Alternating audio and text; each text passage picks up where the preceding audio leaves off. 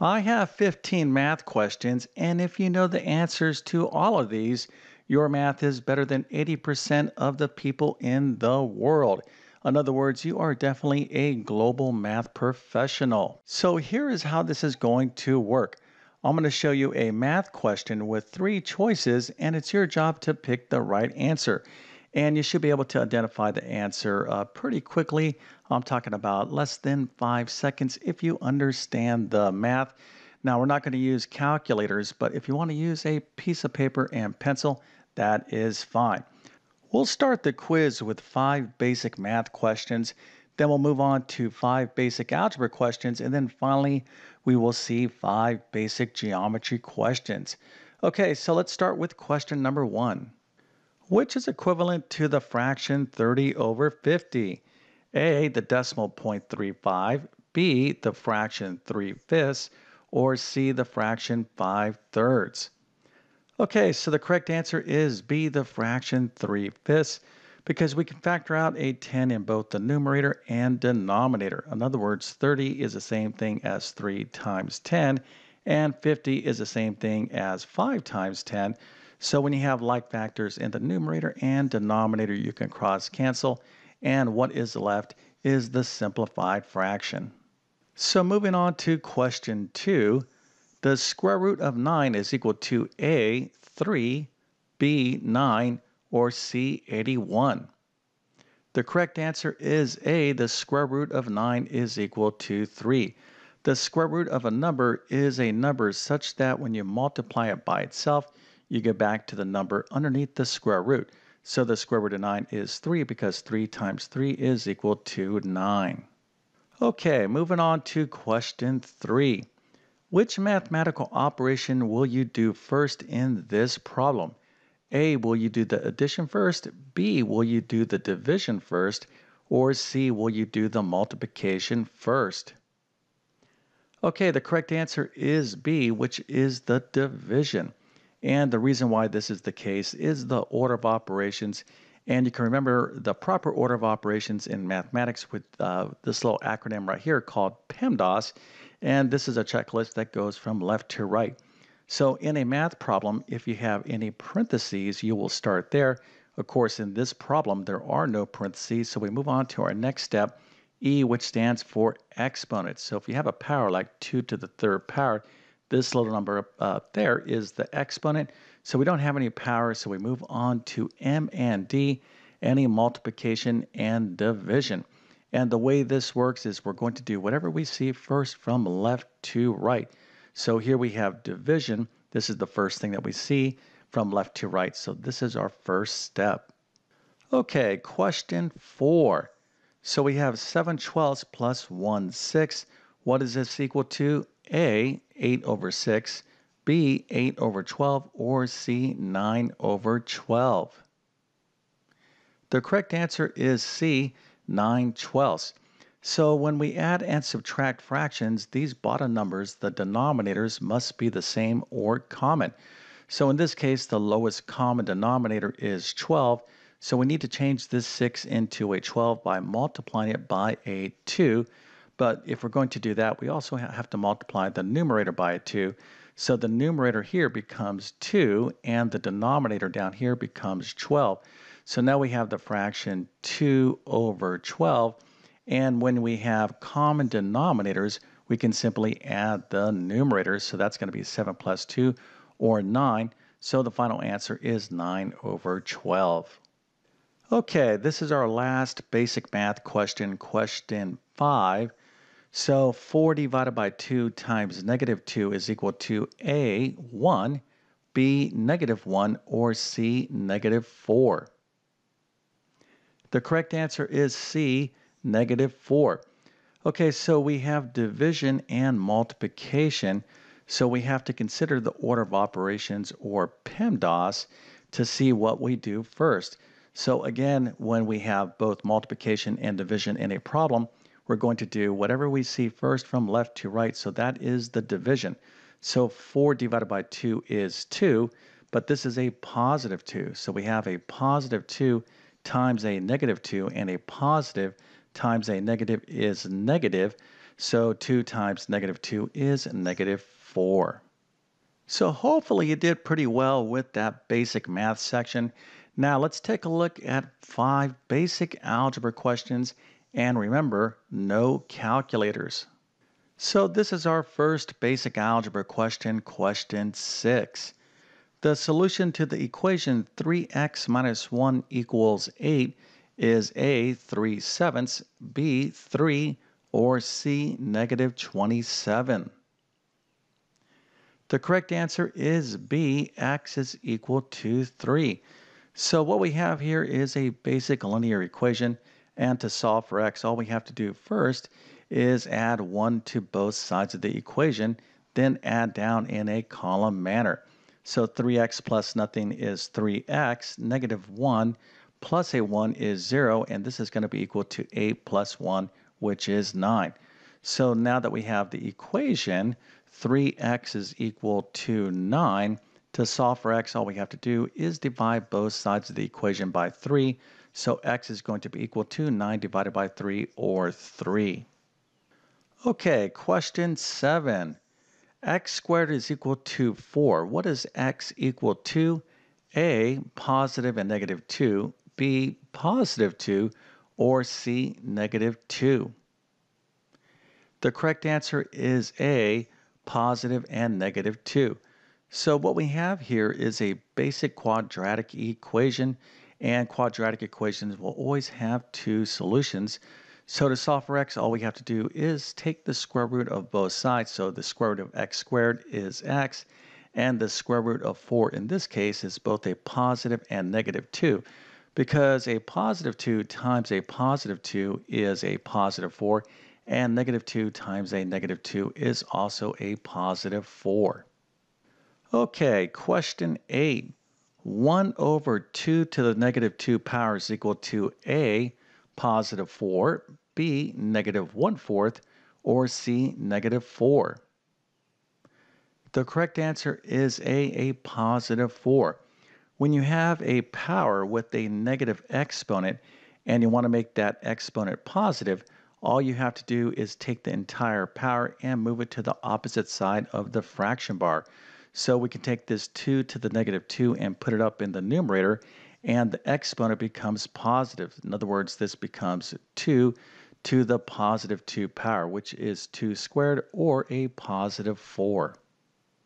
Okay, question 9.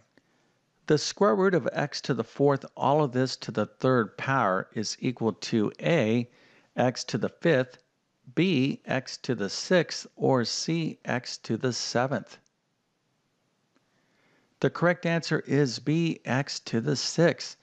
So we have to start with the square root of x to the fourth. This is equal to x squared, because x squared, remember the square root is that thing, a number or a variable, such that when you multiply it by itself, you get back to the answer. So x squared times x squared is equal to x to the fourth.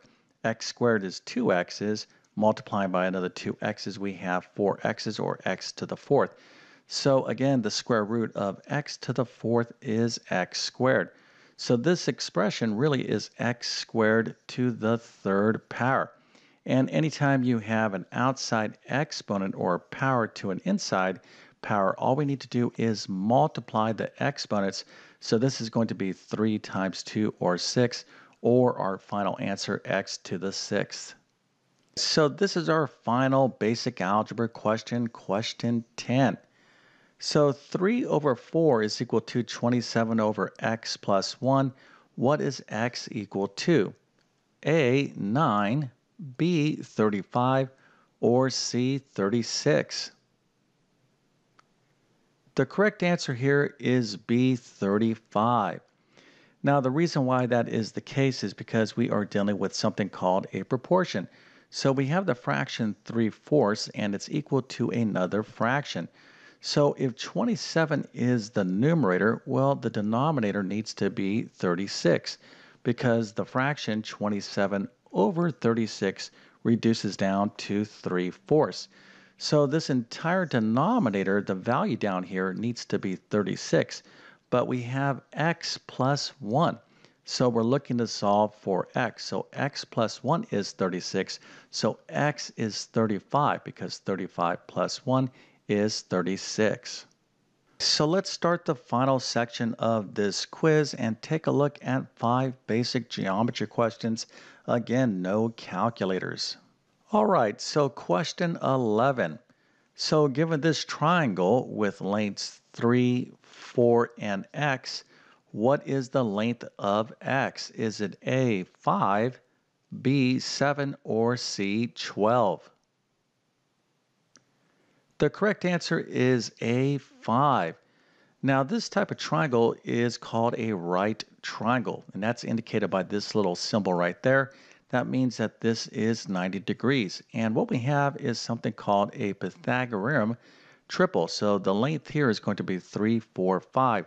But we can verify this using the Pythagorean theorem, which is a squared plus b squared is equal to c squared. Now, the longest side of a right triangle is always c. So if we square the shorter sides, that's going to be equal to the square of the longest side, or the hypotenuse. So in other words, 3 squared plus 4 squared is going to be equal to x squared. So 3 squared is 9 plus 4 squared is 16. That is going to be equal to x squared. So 9 plus 16 is 25. So 25 is going to be equal to x squared.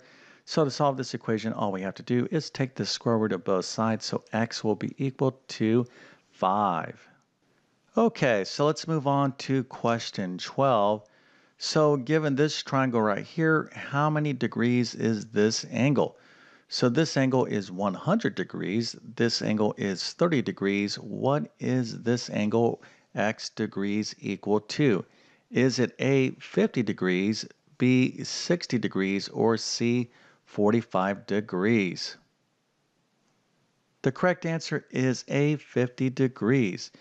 Now, the sum of the angles in any triangle is always equal to 180 degrees. So if we have 100 here and 30 here, we have 130 degrees. So if we subtract that away from 180 degrees, the balance right here must be 50 degrees. All right, moving on to question 13. What is the area of this circle with a radius of 3? Is it A, 3 pi, B, 6 pi squared, or C, 9 pi? The correct answer is C, 9 pi. So the formula for the area of a circle is area is equal to pi r squared, where r is the radius of the circle, and the radius is the length from the center of the circle that goes out to the edge. In this case, it's 3. So all we have to do is plug it into this formula. So that's going to be pi times 3 squared. 3 again is our radius, so 3 squared is 9. So this is going to be 9 times pi, or 9 pi. Okay, moving on to question 14. What is the angle measure of this line? Is it A, 0 degrees, B, 360 degrees, or C, 180 degrees? The correct answer is C, 180 degrees. So when we form an angle, we actually form it from a vertex, a point, with 2 rays emanating from that point. So for example, from this point, we could have a ray, and this angle, for example, could be 30 degrees. So we have the vertex and this ray right here. So the way we measure an angle is from one ray to another. But as we increase this ray, we'll keep this one the same. We can go up to 90 degrees, and then obviously we can continue to add more degrees to this angle. So this angle, for example, could be like 140 degrees, and then ultimately this ray will form a complete straight line, and that has the angle 180 degrees. So let's finish up with question 15.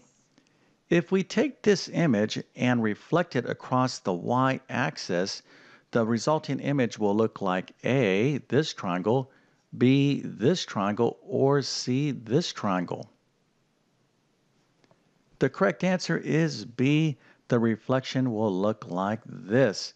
So we're going to reflect this triangle across the y-axis. Basically, we're going to construct the mirror image over on the other side of the y-axis. And this will have the same distance at each one of these points. So the actual image will be something like this.